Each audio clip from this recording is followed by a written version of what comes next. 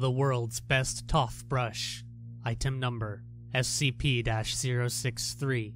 Object class safe. Special containment procedures. SCP-063 is to be kept at all times within Dr. Blank's personal bathroom, located within the personnel quarters upon Site-19.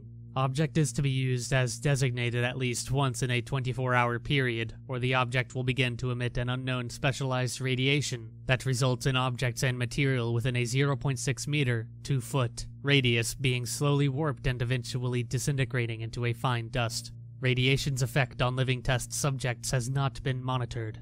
Description: SCP-063 appears to be an average, pale blue toothbrush. Stenciled along the side of the object are the words, "The world's best Tothbrush, sick." The word toothbrush is spelled incorrectly, though whether this was accidental or a purposeful action by the creators of the object is unknown. SCP-063 displays the ability to effortlessly cleave through any and all dead or inorganic matter, the focal point of this ability being the bristles. However, matter touched by the bristles is not separated, such as by way of a knife, but completely expunged from existence, leaving no trace whatsoever. This mode of operation is reminiscent of SCP-2207, suggesting the two anomalies share a connection, or were created by the same entity or entities. Additionally, subjects who have used SCP-063 have claimed that the experience left their teeth feeling remarkably clean.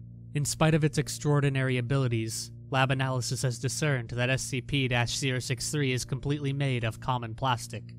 Addendum: SCP-063 was originally found in St. Petersburg, on the person of blank, a thief working in the area using SCP-063's abilities to crack safes. When questioned about the object, subject professed ignorance, claiming that he simply found the object one day. Questioning of the subject continued until he took his own life. His reason for doing this is, as of yet, unknown.